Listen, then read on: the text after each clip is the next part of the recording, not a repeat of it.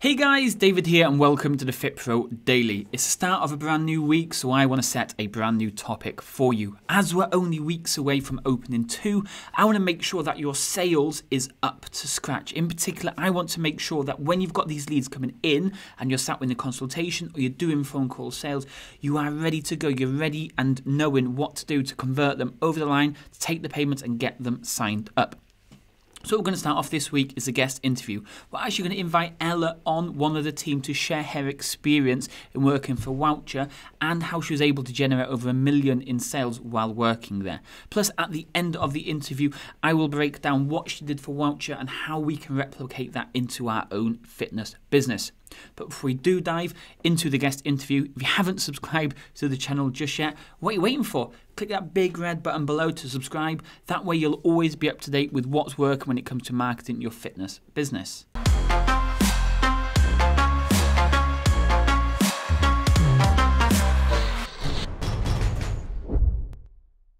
Good evening, everybody.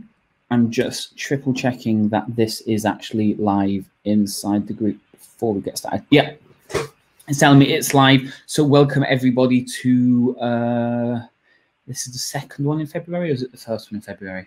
The second one. Second one, yeah. And this week we've got Ella coming on. Ella is one of the team here at FitPro Lead Gen. She used to work for Wowcher and she's going to talk to us a little bit more about how she made over $1 million in sales for Wowcher while working there. So Ella, good evening. Good evening. Good evening, everyone. If you are watching along, do comment below. Keep us updated with what your thoughts and questions are. Just literally put them in below and we can pick those up. So we've got Amy. Good evening, Amy. How are you? You okay?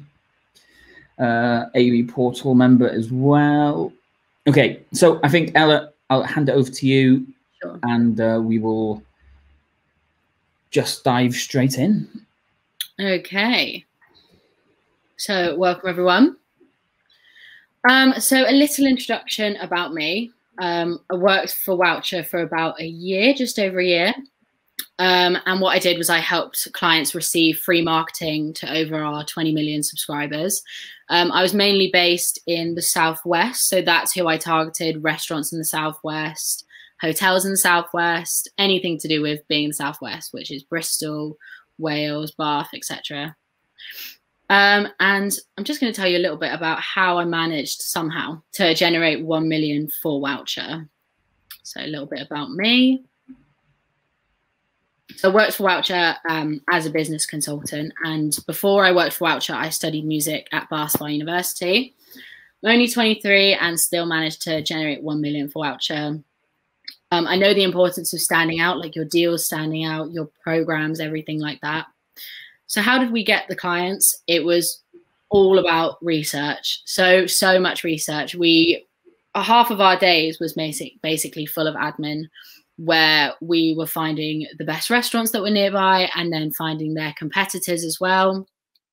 We would try to make 10 attempts at contact, and that's what I always recommend to you guys and to anyone else I speak to who's trying to do sales calls, trying to get into sales, is don't stop at the 5th go, just keep trying. Obviously don't do it every single day, but you know, try different ways as well, potentially getting through to them through social media, emails, giving them a call, anything like that. Follow-up emails are so important. As soon as we would get off the phone with a client, we would send that email straight away. Make sure it's got all the information that they've asked for. Don't leave anything out. And one thing we did, obviously at the minute with COVID, and when we were working, when COVID was around as well, we couldn't do it face-to-face meetings, but we would try and do Zoom meetings as well. But we would always try to get meetings where we would go and visit their premises and we would talk through them then, and it usually would always give us a deal. So that was great.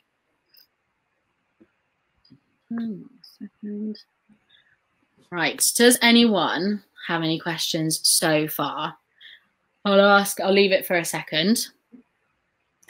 There is like a 10-second delay in what we say and what actually appears on Facebook. Well, I'll go through this one and then I'll come back and see if there's any. So I know probably all of you have heard of Wowcher. And before I started working for Wowcher, I would look at it and think, why would anyone want to work for Wowcher? Because you would always think the deals were not going to be very good because of how cheap they were. So you thought, oh, it's just people that can't really sell their products. But why people worked for us was we had over 20 million subscribers. We had 200,000 active subscribers in the Southwest. And what I mean by active subscribers is that we know that they were constantly checking their emails. So every day we would send out emails to our customers, and we knew how many were opening them. And we would also get rid of dead subscribers as well. So people who were not checking their emails anymore. We helped quite a few clients out of selling their business. So we had a few clients who were potentially going to sell their business due to the fact of becoming bankrupt, or they just weren't generating enough anymore. But we helped them get their name back on the map, and thankfully helped them get out of that. And now they're still going. So what can I say? One of the great things about working for us as well is you would potentially receive forever customers. So if you worked in a restaurant, it was most likely that 50% of the customers we sent you were going to return. So they would be forever customers, and you generate more money as well. And the main thing is we had no costs up front. So we just took a small portion of every promotion, and that covered our costs. Right. Any questions? No, I guess I'm just not that kidding. Okay, so why would I work with Wowcher? So a lot of people would come back at us once we sort of gave our pitch and would say, you want me to reduce my prices by 50% and then take 25% on top of that? Because if you've looked on Wowcher before, you can probably see that a lot of the deals are 50% off. So our clients would have to reduce their prices by around 50%. And then we would take a portion. So it could be 25% on top of that as well. So 25% off the selling price. The amount you'd actually reduce. So what we would say to our customers is the amount they'd actually reduce from their deal price would be less than marketing. So if they wanted to potentially do like what we do with Facebook ads, or they wanted to pay for marketing and pay for Google ads and things like that, it could potentially cost them less than if they wanted to work with us. And like I said in the last one, 50% of our customers are likely to return. And if they made no sales, so if their deal just was not successful at all, then neither do we. We wouldn't generate any money from it. It'd be a bit annoying, but once again, we wouldn't take any money from them. So the small clients, they were our most important and easiest, and that would be sort of our restaurants or our beauty salons and things like that, because a lot of the time they did sell quite a few deals, and just because the price was a bit lower, it helped generate so much for Wowcher. So, and they were also easiest to get back on, and usually it would just be one phone call, like, do you want to set up another deal again? And they'd say yes. So it was ideal, which was restaurants, beauty deals. Adding incentives so the deal stands out. So what we would do is usually if we said to a customer, we want to do 2-course dining with a glass of wine, they would say, well, that's a lot of money for me. So what we would do is add in something that would be less money for them. So for example, we'd tell them to give the glass of wine as soon as they sit down. So it's going to be likely that that customer is going to order another drink, which means they would get more money, which they wouldn't have got if we didn't send the customer to them. With our small clients, what I'd advise is we were always checking in when the deals were running, making sure that they were receiving their money, make sure they were happy with how the deal was running, make sure there was any changes. And as I'm sure all of you know, returning clients are the best clients. Let's have a quick look. Okay, and then our big clients. So what we would usually focus on is we'd focus on getting 20 small clients and then talk to 2 big clients as well. With our big clients, we really had to research into our clients to make sure that we were speaking to the right people, because it would take a long time if we were speaking to, I don't know, the CEO of Frankie and Benny's and we wanted to get in touch with them. It would be absolutely impossible. So we had to do so much research to find out who the best person was. And I mean, the best thing for me was LinkedIn. It was just the easiest way to find everyone.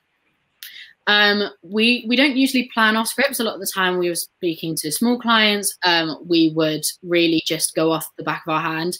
But with our big clients, we really had to plan it out to make sure that we knew what they were up to, if they were like a restaurant or a hotel, if they've got any news, and talk to them like we were talking to a friend. And it takes a lot of time to sign up our big clients. We would have ones, for example, we signed Pure Gym, and it took, I think, about 4 months to get them over the line, because they can be wanting to make sure that they get the most out of the deal. But like all the advice, it takes time, but you just can't really give up.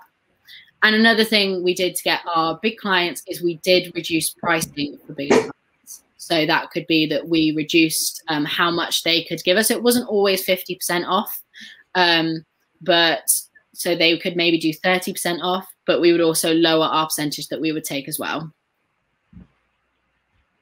So my top 2 deals, the 2 that made me the most money for Wowcher, was ironically a dog festival. We're not really sure why, but our demographic for Wowcher was, you know, middle-aged ladies. So dog festivals was something that they just absolutely loved. The reason that we actually signed the deal was because I did the meeting in person, and it was very difficult to get her to sign overall. We had to make, I think, about 10 changes to the deal before she could actually say yes. So, but I knew that it was going to be a really, really good deal. So never say no unless it was completely impossible. We added extras to increase price but reduce costs. So one of the things we added to make sure that she was getting back enough was, I think we added in like a doggy bag, which just had some doggy treats in it, which she was getting from her sponsors anyway. So that we added in and put it as £5, which means the deal went up, but she wasn't losing any more money. And if anything, she was getting more back. And then one of the main things was we offered her front page of Wowcher Bristol, Wowcher Bath, Wowcher Southwest, and main page on all our socials, and the first deal with the emails. So like I said before, we sent out emails every day, and she was the first deal that went out in the emails. And then my second one was a Christmas tree delivery. Because at the time, this was actually just before I left Wowcher, we couldn't have a meeting in person, but we did do a huge amount of Zoom meetings and constant communication, which was, it took up nearly every single hour of my day, but it was completely worth it in the end. I worked with our CEO at Wowcher to find the best deal. So I wasn't always communicating directly through him, but he was going through my manager to make sure that we were happy with the deal. And getting the approval on the content for socials and our national deal. So our national deal is when it goes throughout everywhere in the UK. It's not just Southwest. Even though they were in the Southwest, we wanted to make sure that because it was a Christmas tree delivery, that it could go absolutely everywhere. So that's what we did. Is there any questions so far? Okay. And then the main bit I'm sure you've all been waiting for is getting our clients over the line. So one thing I'd recommend is what we did like to do is we like to sign our contracts over the phone and obviously the one-to-one meetings, but we did find that our clients thought our contracts were so intense, and that was mainly because they were for our big clients, so they had so much information in them. And a lot of the times our clients would put off signing deals for weeks, if not months, just because they weren't ready or they just couldn't be bothered to read a 10-page contract, which I don't really blame them. So what we used to do is we would schedule in a time to speak over the phone or to meet them in person, just to make sure that if they had any questions that we were right there to assist them. One thing that I did say quite a lot was I gave them my word. Usually I wouldn't do it all the time, but if I knew that they were going to be a really successful deal, then I'd give them words that they could trust me. What do you say, Dave?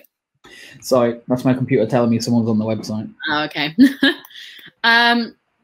So we also gave them a clear understanding of what they should expect. So if we didn't think the deal was going to work too well, we would constantly tell them, you know, we can't guarantee that this is going to generate a lot, but we will constantly make sure that we're checking in with you to help you in any way and potentially change up the deal. But a lot of the times we did have really stubborn, clients who would just not care and would be like, would not be happy about taking 50% off, but we really needed to get something signed for them.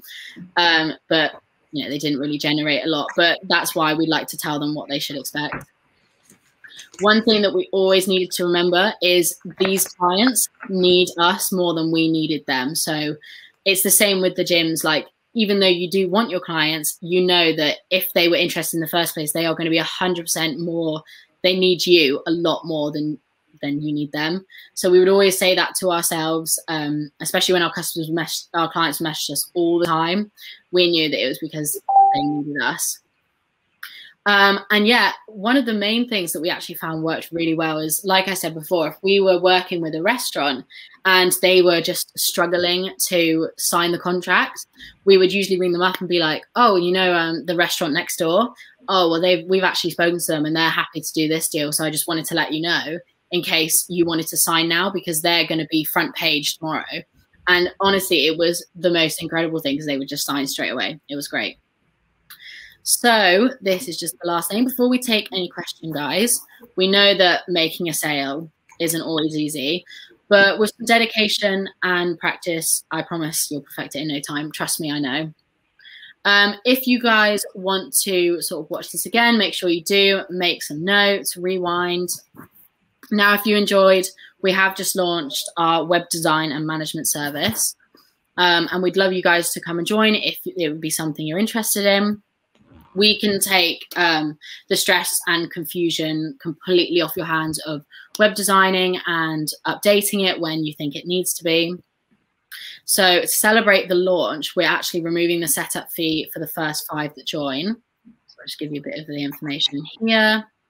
You can have a bit of a read through because it's a bit long. But yeah, it's a really great website design course if you guys do want to join. But like we said, there's no setup fee, and we can talk about payment plans and things like that as well. And like it says at the bottom, any changes, updates, and improvements you need, we can get them done in less than 48 hours. And you have my word on that one. So if you're interested, then here's all the information you need. Obviously, rewind this if you need it. You can always message me, Dave, Willow, Holly, Elsie, and we can get back to you about more information on that as well. And yeah, this is just for if anyone's got any questions, just fire them in and we'll get back to you, really.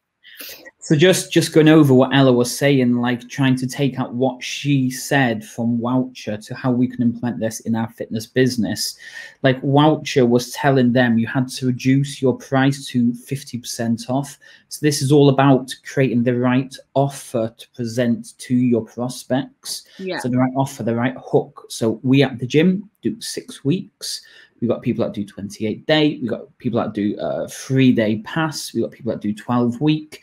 You need to have the offer, create the offer that most entices the user to or the prospect to want to take up this this offer you got. So Wowcher was like 50% off, or like you said, the main course and a glass of wine or whatever it was. That was the hook. That was the offer to get people to want to cross that line. So we in our fitness business need to definitely have a hook offer.